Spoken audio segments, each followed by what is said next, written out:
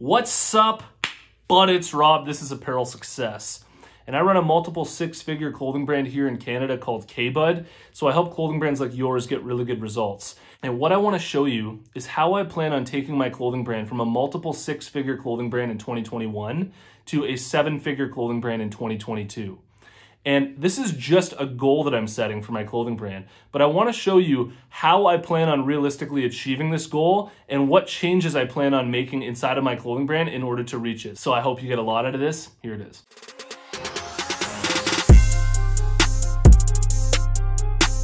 Apparel Success is sponsored by my buds over at Design Crowd. If designs are something that you need help with, give them a shot. These designs absolutely crush on my website, and I got them all made through Design Crowd. If you're interested, head over to designcrowd.com/apparel to learn about the special offer that I have for you, or simply use the discount code APPAREL when you post a project on Design Crowd.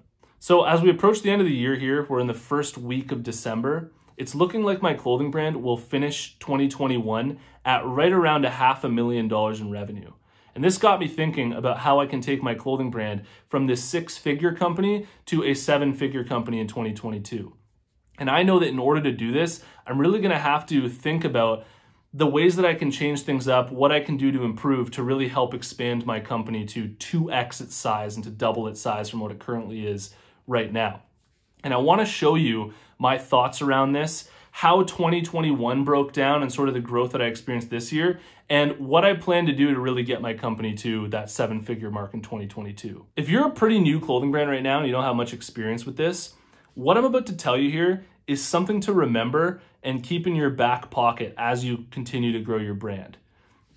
What I've experienced over the past 5.5 years growing my brand is whatever revenue number I hit in the month of November during the Black Friday sale and all the madness before the holidays tends to be the average number of sales that I get every month as I move forward into the next year. So I'm going to show you a really clear example of this for my own clothing brand.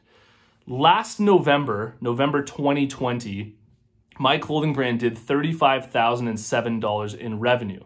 And at that time, last year, when I was going through that Black Friday sale and when I was going through that month, that was an absolutely huge month for my clothing brand back in 2020. I remember being super excited about it, super happy about it. Holy crap, I reached a whole new level with my clothing brand, $35,000 in revenue in 1 month. Fast forward 4 months later to March 2021, and my clothing brand does $37,447 in revenue. So that $35,000 that I did in November that was this huge deal during Black Friday, 4 months later just became basically an average month. In April of 2021, the month after March, we did $42,289 in revenue. And this month that I had in November that was so big in 2020 became basically the average month throughout the year of 2021. Up until this Black Friday, where this Black Friday I did basically $70,000 in revenue for my own clothing brand. So based on this trend, and I've experienced this almost every single year as I've been growing my brand, based on this trend, I can expect that, if I continue to move forward at the pace that I'm moving at, the average month should become close to $70,000 in revenue as I enter into March and April of 2022. So if I can get my clothing brand up to $70,000, $80,000 per month in revenue on average in 2022, well, what does a $1 million year look like? $1 million divided by 12, which is how many months there are in the year, is $83,333 per month on average your clothing brand would need to be doing in revenue.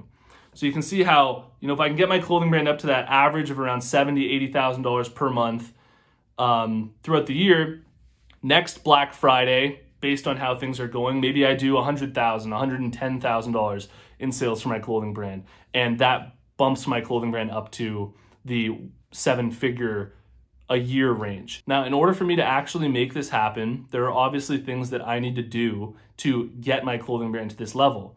And I've really narrowed it down to three main things that I have to work on in the new year to really get my clothing brand to this point. The first one is increasing the ad spend for my clothing brand. Right now, the ad spend mixed with the revenue is creating profit. It's flying so well. So I really need to keep scaling up my ad spend just so that I'm driving enough traffic to my website to generate $1 million in sales. right? I'm also working on new organic strategies on Instagram. I just created a post on Instagram that absolutely smashed. It's kind of a new format, and I'm gonna keep playing around with that and try to do the organic thing as well. But number one, just to be straight to the point and focused, is increase ad spend.